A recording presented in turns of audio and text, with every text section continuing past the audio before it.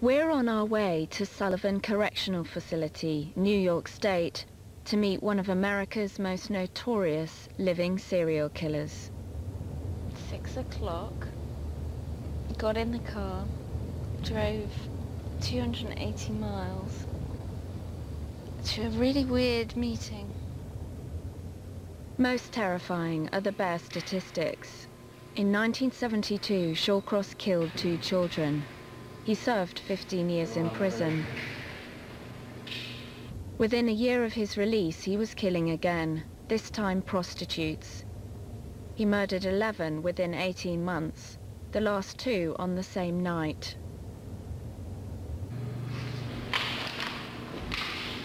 Frightened that, you know, what's he got to lose? He could just, in the interview, stretch over and grab my neck, or I don't see what there is to stop him doing that. He's in there for 230 years or whatever. It doesn't make much difference. Can I call you Arthur? Is that all right? Call me anything you want. Yeah, all right. Just late for dinner. My brother's called Arthur. Shawcross parades himself as the real Hannibal Lecter, the baddest of the bad. You know, you're in here now for how long? I got 10 years, 5 months, and I got 239 years, 7 months to go. Right? Shawcross claims he ate the vaginas of 3 of his prostitute victims. Can you tell me about what cannibalism occurred with your victims, your prostitute victims? Repeat that. Did you cannibalize any of your prostitute victims? 3. What happened? What did I do? That's hard to talk about, lady. Well, I cut parts of the body out. One part, vagina, and consumed that. Why, I don't know. There is disagreement on whether Shawcross's claims of cannibalism are true or a weird form of bravado. Autopsies showed mutilation in the genital area, but the bodies retrieved from the river were so decomposed that the evidence on cannibalism is inconclusive. Either way, it's become part of the legend Shawcross has created.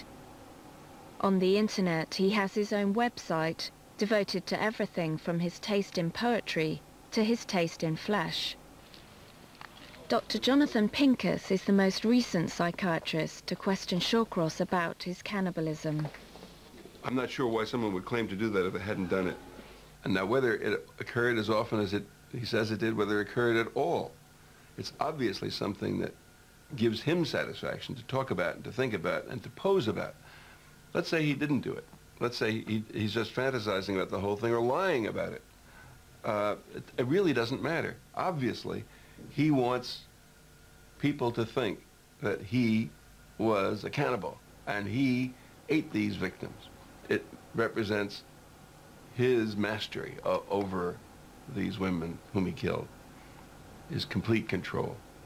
It makes him seem important and unusual and, I guess in his own mind,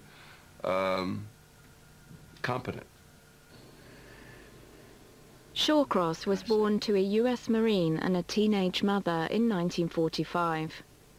He claimed at his trial that his life was blighted from the outset.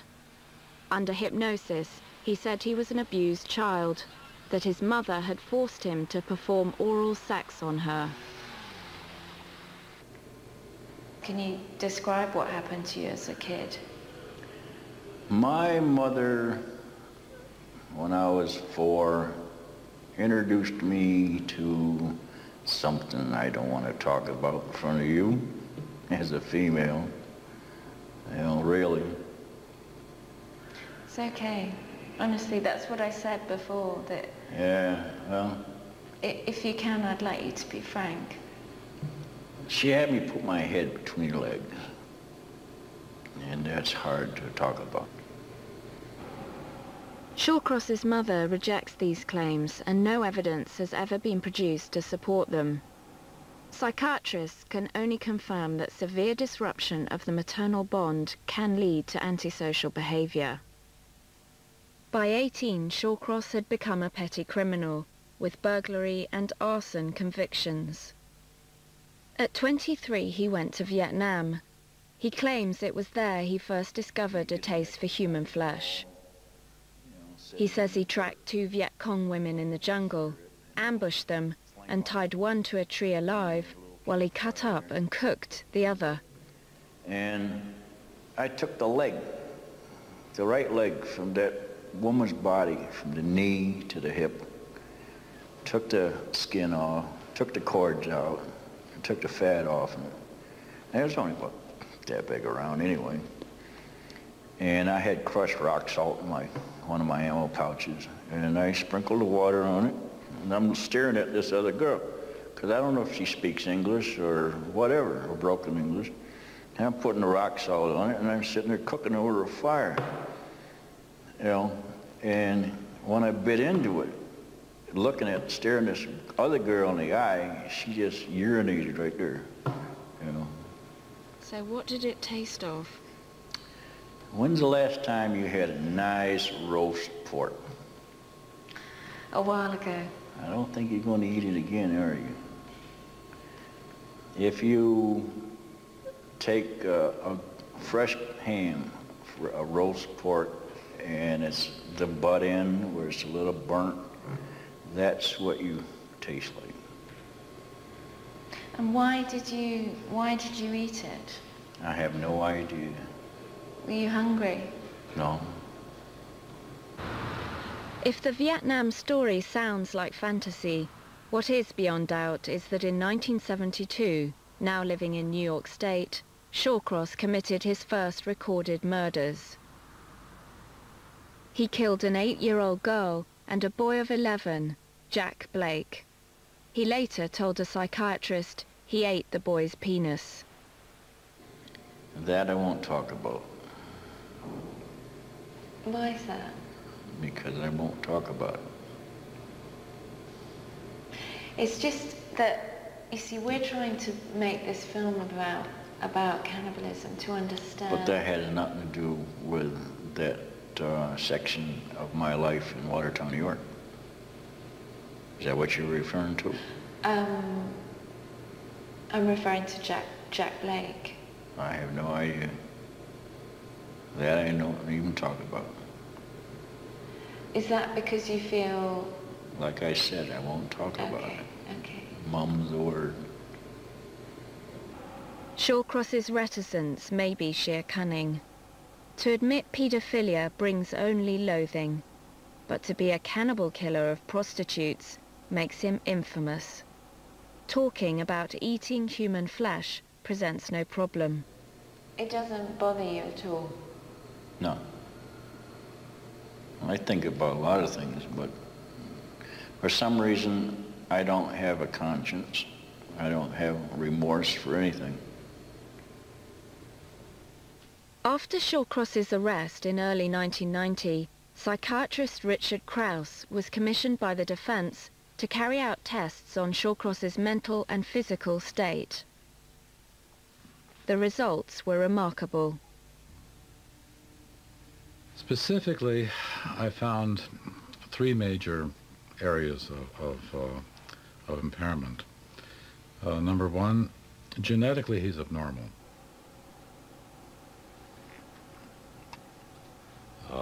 Something in the order of, I think, 1 in 1,000 male births will be an XYY.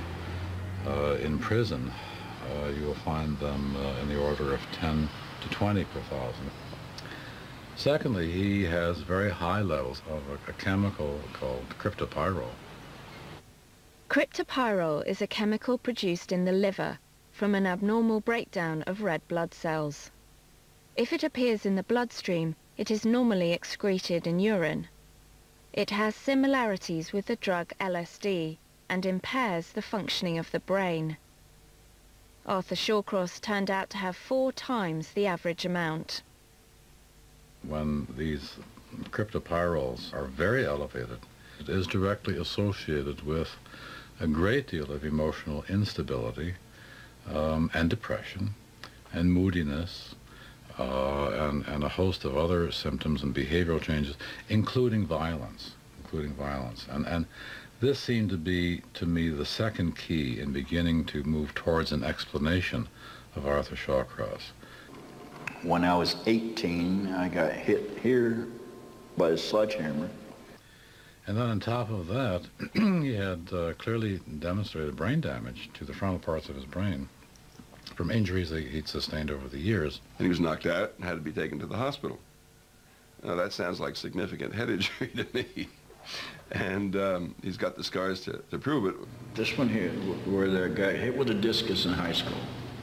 And where's the other one from the This sledgehammer? indentation right here is where I got hit with a sledgehammer.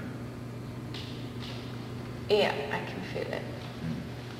4 different types of brain imaging confirmed that the 2 severe blows left permanent scars on Shawcross's frontal lobe, which contains the prefrontal cortex. In the cases of Shawcross, Sagawa, Chikatilo, the common denominator in all 3 of these cases is frontal lobe abnormality. When we get completely outrageous, bizarre behavior like cutting people up, eating their flesh, it's not surprising to find in these cases that there is frontal lobe abnormalities. My pass. Okay, Okay, so thank you very much. free to go. No? Why are you shaking? Good one, Art. I tell that to everybody. Physical brain damage may help explain why Shawcross, Sagawa and Chikatilo became killers.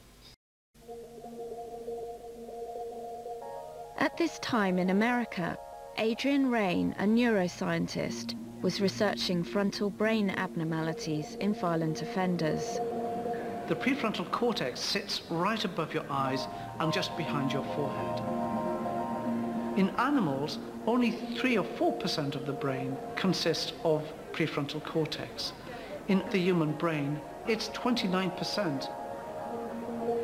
The prefrontal cortex of the brain is a bit like the guardian angel on our behavior. It's really what makes us human and allows us to live and function in human societies without being aggressive. It stops us doing antisocial, aggressive, outrageous acts.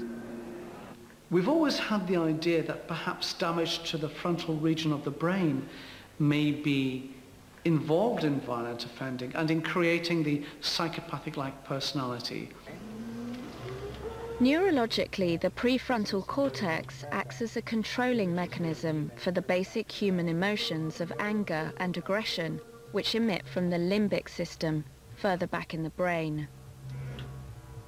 In the early 90s, Adrian Raine did a series of brain scans on a group of 41 murderers in Californian prisons and compared them with normal people.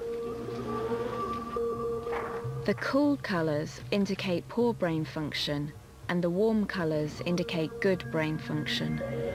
You'll see in this brain scan of the normal individual that the very top of the brain, the prefrontal cortex, is highly activated.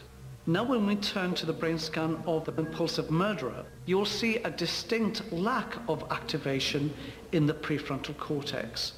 So we believe that there is something fundamentally wrong with their physiological, emotional circuitry, and that at a basic level there are brain deficits which in some ways account for the malfunction in the emotional circuitry in violent murderers and cannibals.